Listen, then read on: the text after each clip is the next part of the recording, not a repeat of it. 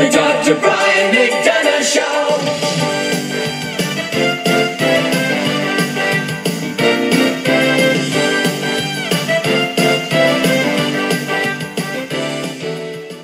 Hello, this is Dr. Brian McDonough, and welcome to another edition of the Best of the Dr. Brian McDonough Show.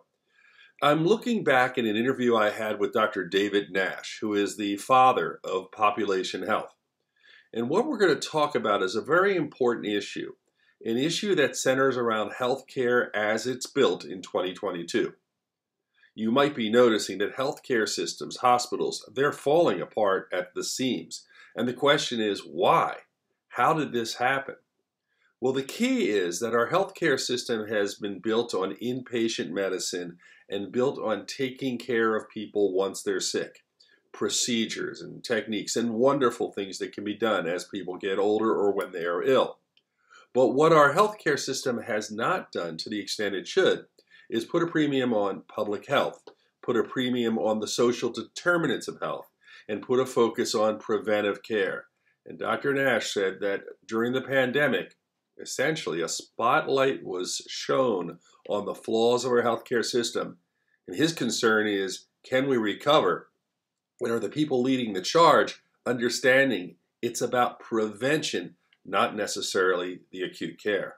Brian, you have such an amazing following and decades of being the doctor voice on the radios is so fantastic.